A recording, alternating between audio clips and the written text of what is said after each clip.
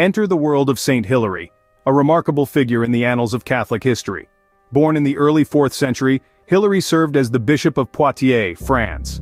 Known for his staunch defense against Arianism, a belief that denied the divinity of Christ, Hilary's eloquence and intellect earned him the title Hammer of the Arians. Hilary wasn't just a fierce debater, he was also a miracle worker.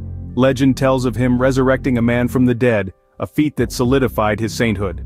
Fast forward to the 11th century, Hilary was canonized by Pope Alexander II, placing him among the revered saints of the Church.